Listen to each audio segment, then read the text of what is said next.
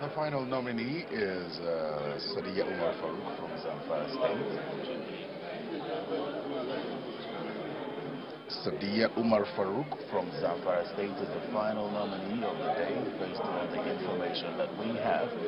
And being a woman, we expect that the privileges that have been accorded to women before her will also apply to her. And she'll probably be asked to take a bow and go. She is part of the 7 women who make up the number of women nominated for position of minister out of 43 nominees from President Muhammadu Buhari.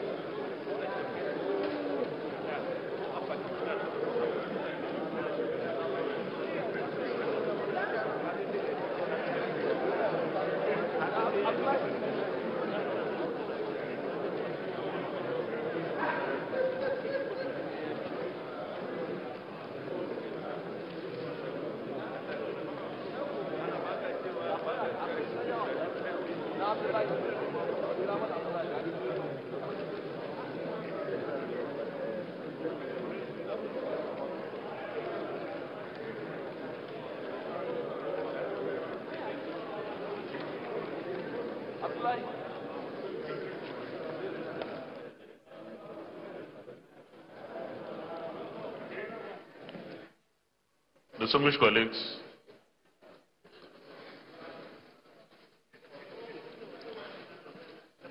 we have with us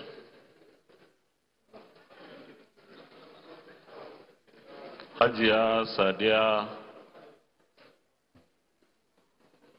Farouq,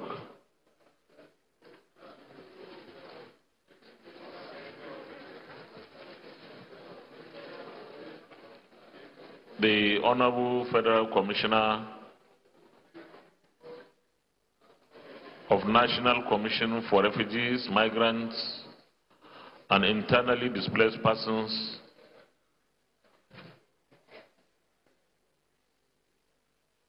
the Zamfara nominee.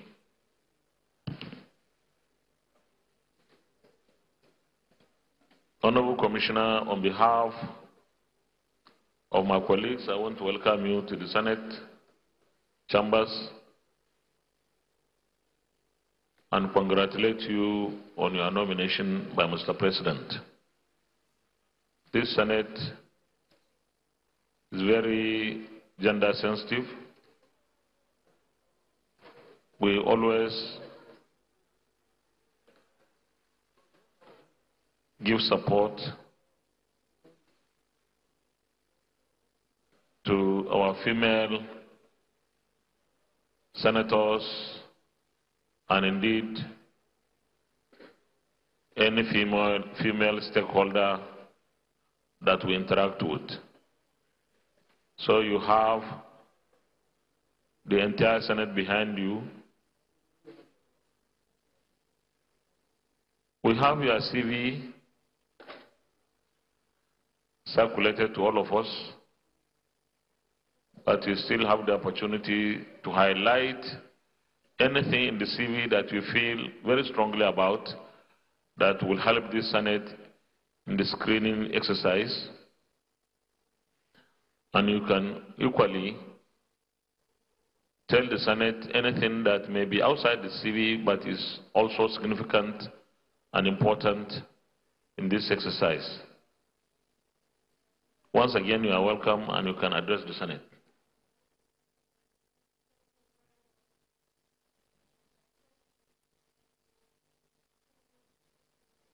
Members of these very hallowed chambers, my very distinguished senators from my state, Senator Sadiya, representing Zamfara North Federal Constituency, Senator Hassan Muhammad, representing Zamfara Central, and Senator Anka, representing Zamfara West. My dear distinguished sisters of the Senate, I'm really very privileged to be in your midst this evening. Mr. President, distinguished senators, let me start by thanking Allah subhanahu wa ta'ala for making this possible, for all his blessings. And also, I must recognize and appreciate the presence of my dear mother here, who has groomed me to be a very responsible member of the society. I thank you very much, Ogo. I must also, Mr. President, distinguished senators, sincerely appreciate Mr. President, the President of this country, President Muhammadu Buhari, for having this confidence in me by nominating me as one of the ministers of this great nation. I'm sure Mr. President has no doubt in his mind that I will not fail him, I will not fail these very distinguished chambers, and I will not fail the Federal Republic of Nigeria in the discharge of my responsibilities if given the opportunity. Mr. President, distinguished senators, I'm sure you have my CV with you, and looking at these very distinguished chambers, I've seen very, very familiar faces of brothers and sisters that we've worked together with, that have come a long way in our struggle to be where we are today. Let me mention but a few. Senator Lanjuma Ogoje, who fondly calls me for life. He calls me for life because I was then the interim treasurer of the APC, and I was very, very serious with my work, and each time they come, they have to pamper me and say, you are for life, treasurer for life, before I will actually, do what they want me to do. So, distinguished senators, I am a party person. I'm a very devoted member of my party, and if given the opportunity, I will do my best to make sure that I contribute my own quota to the development of this country, as I have exhibited in my previous assignment, or my current assignment that I'm on. I've been given the responsibility to cater for the most vulnerable people of our society, people that have been displaced by one kind of disaster or the other. I've traveled widely in this country, breadth and length of this country, to look at these people, to support them, to protect them, to give them succor. So, distinguished senators, this is all I can say. I can see that I'm already accepted in these chambers. And let me say one more thing, distinguished senators. My journey into politics actually started right here in this very distinguished house, because I served in the National Assembly of the 4th Assembly, and my second office used to be up there. I always come to the gallery to listen to the senators, their debates, their deliberations, and that was where I got my interest to be a politician. So thank you very much.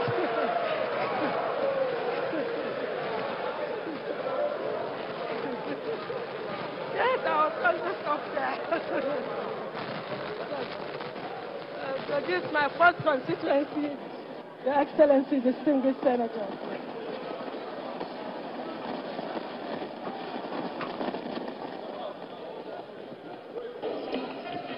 Distinguished colleagues, let me call the minority leader to speak on behalf of the Senate.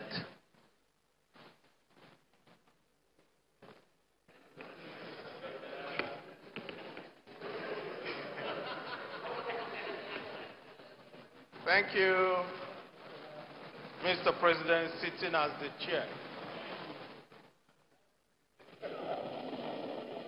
The nominee, having established her DNA in the National Assembly,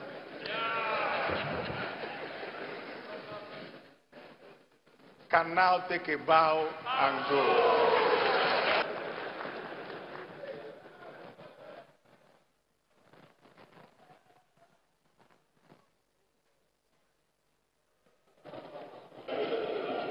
The Senate leader. Mr. President, sitting in the chair, my distinguished colleagues, I know the nominee, from our antecedents, not in the National Assembly, but in the CPC, where we started before we graduated into the APC. She has been a very hard-working, like she said, dogged party. I know when we started the journey, we had several brush in and outs with her. And she is a lady in whose intellect I sincerely believe. And I am sure, with the danger sensibility of this Senate and the way in which the Senate has taken this gender sensitivity very, very seriously, I will support the position of the minority leader that the nominee should bow and go. I so submit. Well, distinguished colleagues, before I put the question, let me make remarks. The nominee, of course, is currently serving as the Federal Commissioner of the National Commission for Refugees, Migrants, and Internally Displaced Persons. And of course, we have been witnesses to what she has been doing with her current assignment. When we say the female nominees should take a bow and go, we are simply according them that privilege because all the female nominees that have come before the Senate so far have demonstrated clearly exceptional capacity, exceptional commitment, and I have no doubt that they will contribute very well and meaningfully to the development of this country as ministers of the Federal Republic of Nigeria. And you have great partners in the National Assembly to work with you. So we pray for you, and of course, that we are able to give you the kind of support that we need when you are a minister or whatever ministry you may be assigned to. But we are gender sensitive because this country cannot develop without the participation of our female stakeholders or the female gender generally. So with this brief remarks, I'll put the question. Those in favor of the motion that the nominee takes a bow and go, say aye. Aye. Those against say nay. The ayes have it. You can now take a bow and go.